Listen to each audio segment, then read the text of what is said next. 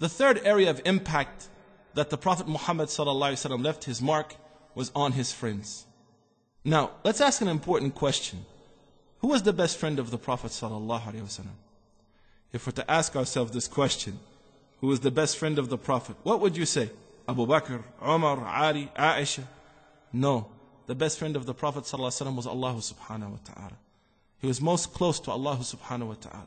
However, Abu Bakr was very close to the Prophet ﷺ. And it is well known that at the time of the death of the Prophet Muhammad, Abu Bakr, he exhibited great leadership qualities. However, one should never assume that he was not overcome by sadness, that he was not overcome by emotion. However, Abu Bakr radiallahu anhu, he came from the madrasa of the Prophet ﷺ. He was trained by the Prophet ﷺ, so he was able to overcome his emotions and overcome this great difficulty by what he received from the Prophet Muhammad ﷺ from education. However, Abu Bakr radiallahu anhu, he wrote some poetry about the Prophet ﷺ. And he said, the eyes are crying, the eyes around me are crying, but it doesn't bother me. You know, usually when you hear, if you have small children, you can relate to this. They keep crying, it starts to bother you. Here Abu Bakr is saying that eyes are crying around me, but it's not bothering me at all. Why? Because this crying is haqqul sayyidi, is the right of the Prophet Muhammad ﷺ. Meaning, with the death of Rasulullah ﷺ, these eyes who are shedding tears around me in abundance doesn't bother me. Why? Because it's the right of the Prophet Muhammad ﷺ. And then Abu Bakr, he begins to describe his friend, the Prophet Muhammad ﷺ. He said, the possessor of great blessings and wonderful behavior and great fidelity and morality. The one at the moment of severe difficulties will be the first one to run to you and help you. This is how the Prophet Muhammad is being remembered by his friend Abu Bakr radiallahu anhu. Abu Bakr radiallahu anhu, he said, how is it that we can have any fun or establish any type of happiness after your absence? Indeed, I would rather be dead and join you and be with you, O Muhammad sallallahu alayhi wa sallam. Of course, he's saying this out of his love for the Prophet Muhammad sallallahu alayhi wa sallam. But a quick question. This is how Abu Bakr radiallahu anhu remembered his friend, the Prophet Muhammad sallallahu alayhi wa sallam. How long was their friendship? Some of the scholars of Seerah say that Abu Bakr and Muhammad alayhi salatu wasalam were friends as children, all the way up into the age of 63 years old. From that time, Abu Bakr had been with the Prophet sallallahu alayhi wa sallam. And how did he remember him? Now what about us? If our friends were asked to witness for us or against us, maybe they'd only been our friends for a few hours, for a few weeks, for a few years. What type of witness would they give? What would they say about us? Oh, he liked to hang out in the mall. Oh, he liked to talk bad about people. Oh, she liked to talk on the telephone with such and such. Oh, they were doing this or that. Oh, he didn't pray. Oh, he didn't go to the masjid. Oh, he used to make fun of the sheikh. Oh, this, that. The scary thing is that many times we see our friends as being those who are the best supporters of us. But remember, if you are engaged in something bad with your friends, they're going to be witnesses against you, not for you. When you meet Allah subhanahu wa ta'ala, those same friends that you're hanging out with and doing things, they're going to come. And Allah is going to ask them, Matalan, was such and such in the club? And you're going to say, I wasn't in the club. And then here comes your friend, the guy that picked you up to take you to the club. And he's going to have no choice. He's going to say, yeah, he was in the club, Ya Allah. I saw him in the club. I'm the one who picked him up. So we're doing these bad things together. We're thinking that, mashallah, alhamdulillah, we're Muslims and we're together and we're doing these things. But it's going to come back to haunt us. And that's why the Prophet Muhammad sallallahu alayhi wa sallam said, Ar-rajulu ala dini khalilih, that the person is on the religion of their friend. Let's look back. Let's look at our friends. What type of legacy are we leaving amongst them?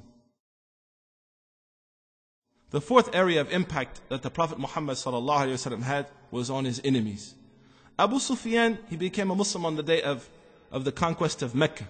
But before that, we know he was one of the greatest enemies of the Prophet Muhammad ﷺ. He plotted to kill the Prophet ﷺ, and his wife even maligned the body of Hamza radiyallahu anha. However, later on, alhamdulillah, they accepted Islam and Allah subhanahu wa ta'ala forgave them. Abu Sufyan, subhanallah, after the demise of the Prophet ﷺ, this person who was an enemy of Rasulullah ﷺ, he mentioned the Prophet Muhammad ﷺ by saying, this Prophet who removed doubts from us by what was revealed to him by Allah subhanahu wa ta'ala, and he guided us. So never fear, as long as the Prophet ﷺ for us is a guide.